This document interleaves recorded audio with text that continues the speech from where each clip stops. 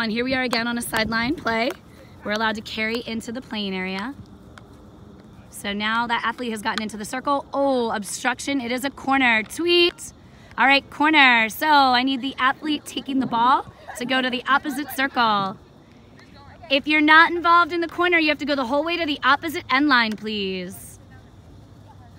So Bella, if you can wave your hand, Bella's the defender. She gets to stand at the top of the circle. And is that Elle? Elle, you would actually be at the opposite circle. So I'm gonna back you up just a little bit more. We don't have that opposite circle at the moment. Perfect. Okay, so the rest of the athletes are all just chilling on the end line.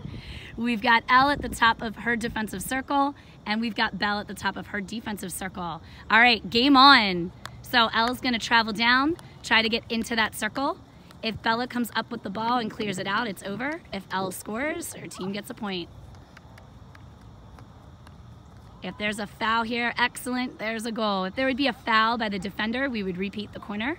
A foul by the attacker would be game over. If the defender comes up with the ball, we would just restart with a 16-yard hit, and we're gonna go ahead and start there.